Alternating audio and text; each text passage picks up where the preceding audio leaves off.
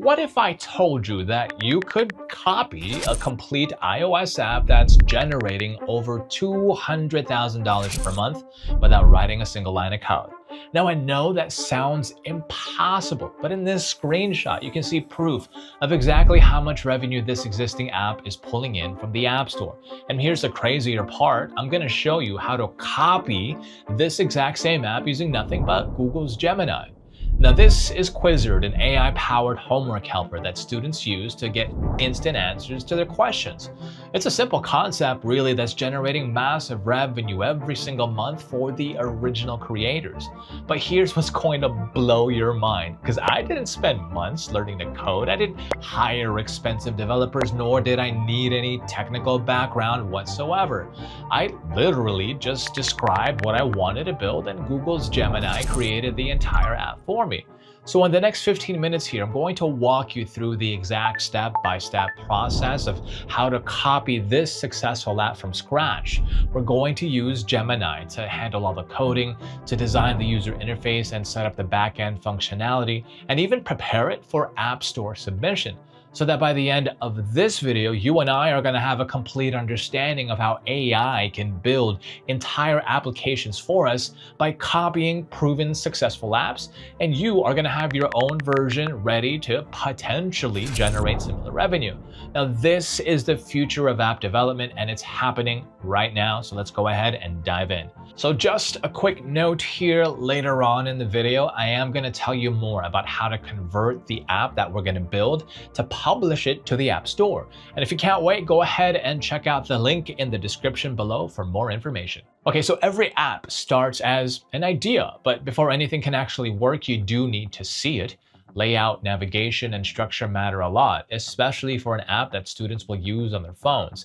So before jumping into AI features or problem-solving logic, it does help to get a clear visual foundation in place so we understand how users will move through the app and where everything else belongs. Our first objective here is to prompt Google AI Studio to create our project and build the front end with placeholders. So this is what I'm going to tell Google's Gemini AI. Hey Google, please create a homework helper web application. Make this a mobile responsive app and create 4 main sections and a nav bar. The dashboard, history, learn, and quizzes sections. Create placeholders for each of the sections' contents for now, as we will build the actual functionality of the application later. And then we just wait for Google AI Studio to finish the prompt. Once it's done, you can see that Google AI Studio has generated the base design for the web app. And the 4 main sections are already laid out, each with placeholder content that helps visualize how our app will be structured. So all right, I'll click through each section here so you can see how everything is organized. And then let's try to switch over to the mobile view. Since this app is meant to be used primarily on phones, that mobile layout is what we'll be focusing on as we continue building out the rest of the features. And now that the interface is in place, it is time to give users a way to actually interact with the app. A homework helper only becomes useful once students can bring their own questions into it, and that starts with uploading or capturing images. What I want to do here is to set up that basic input flow so that the app can accept real homework content. Here, I'll ask Google AI Studio to start building the upload and camera functionality directly into the dashboard. Great, now please create an image upload and camera functionality button in the dashboard. So whenever an image is uploaded or taken, show the photo taken as a preview modal. Once Google AI Studio is done generating the update, you'll notice here the upload button is now active in our dashboard.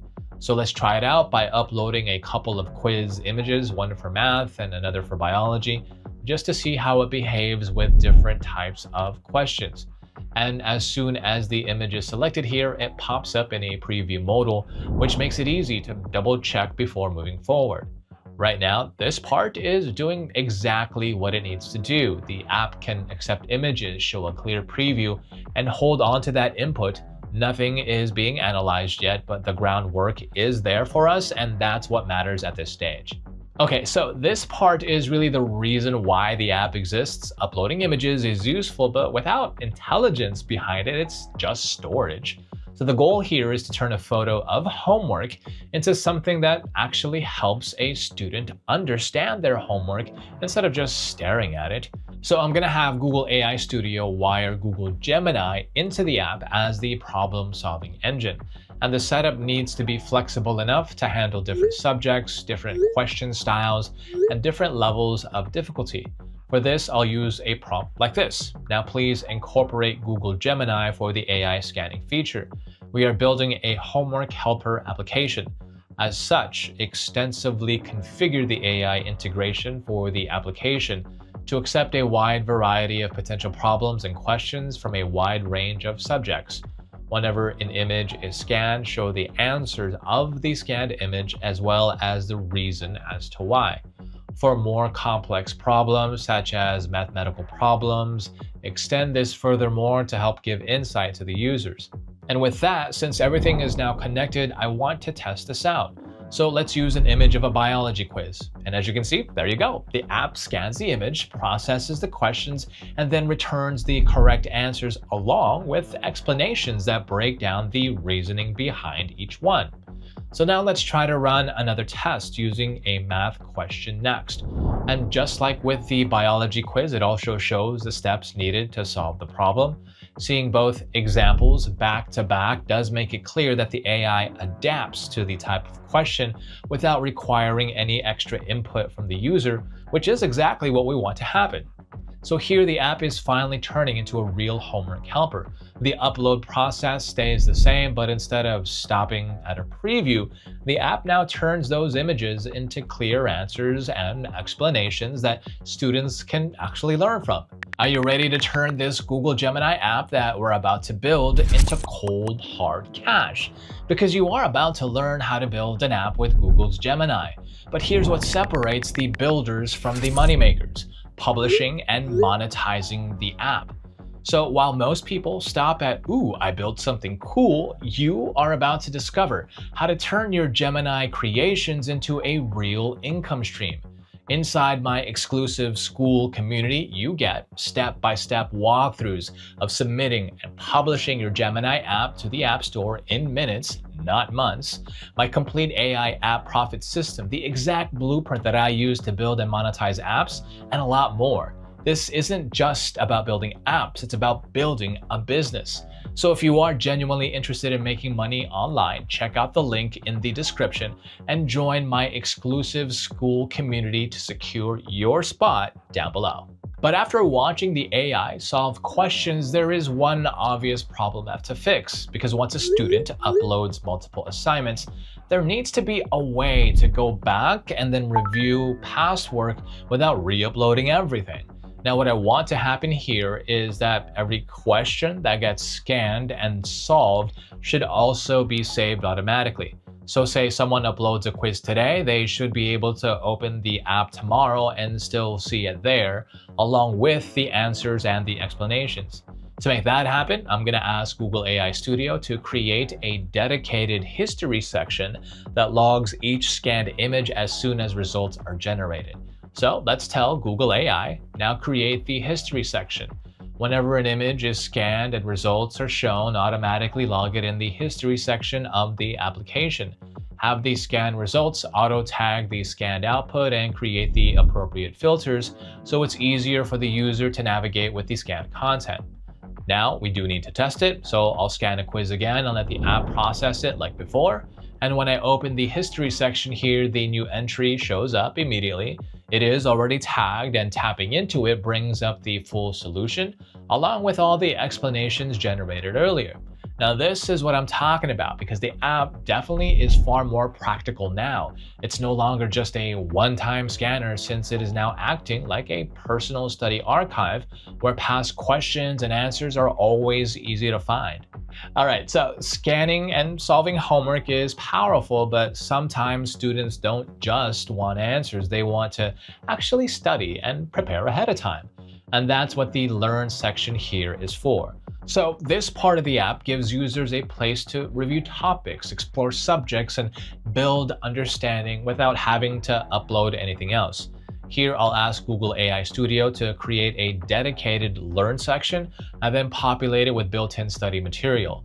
The goal is to make this feel like a structured library rather than random notes covering multiple subjects and difficulty levels so that our users can find what they need quickly.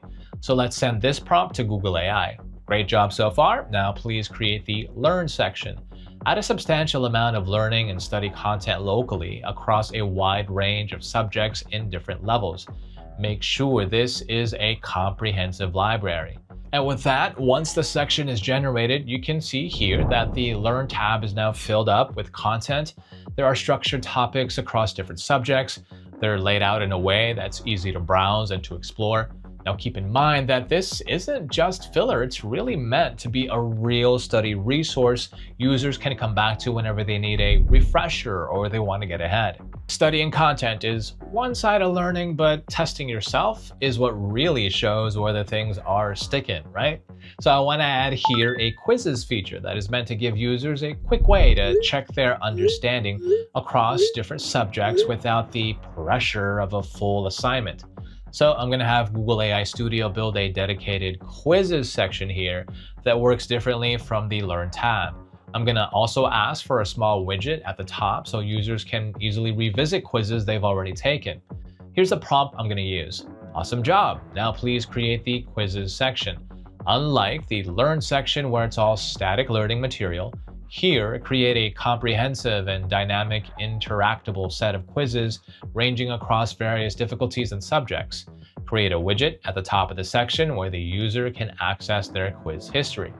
And after everything is generated from that prompt, you can see a wide selection of quizzes covering different subjects. So let's try to open one of them and go through answering the questions ourselves so you can see how it behaves. Once the quiz is completed, the app shows the final score along with the correct answers and clear explanations for each question.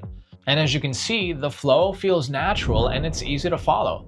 I think this is really useful not just for practice, but also for reviewing mistakes and understanding where improvements can be made. Now, before we move on, I do want to see so far how everything works together in one flow. So let's go ahead and walk through the app the way someone else would actually use it. Jump between sections and interact with it naturally to show how all the pieces connect. All right, let's start by scanning the same math question from earlier and then letting the app process it. After a moment, the answers do come back correctly, which is important, along with the explanation, just like we saw before. And from there, we'll open the history section so we can see how that scan was saved automatically. And the question shows up right away, already organized as well and easy to open again if I want to review it later. Next, I'm going to jump over to the Learn section here and scroll through the available content. And you can see how it's laid out by subject and by level, making it easy to browse and use as a study resource instead of just a reference. And finally, let's head into the quizzes section and run through a few sample quizzes. As I do answer the questions, the app tracks my progress, it shows me the results, and then it explains the answers at the end. Everything ties together smoothly here so far. Scanning, reviewing past questions, studying topics, and testing my knowledge all live in one place, and now the app is fully built out and it's ready to be used. Now here's the thing, because building the app is the fun part, and after that, we do need to find a way to share and use this app outside of Google AI Studio. Publishing the app will give us a live version that anyone can open, and more importantly here, it gives us the link we're going to need for the App Store setup later on. So here's what we're going to do. Let's head over to the top right corner of Google AI Studio here and click the Deploy App button. It's the one with the rocket icon. After clicking it, Google AI Studio asks which Google Cloud project should be used to host the app, since deployment runs through Google Cloud. For this walkthrough, I'm going to select an existing project that I already have set up called Taskmaster. After selecting the project, I'll click Deploy App and let the process run. After a few seconds, the deployment completes and the app is officially live. A public link is generated and we need to copy that link since we're going to need it for the next step outside of Google AI Studio. And that's it. The app is deployed and it's ready to be used. So everything that we've seen up to this point lives inside of Google AI Studio. The app works, the logic is solid, and the link is live. From a build perspective, well, the job is done, but we can't really stop here.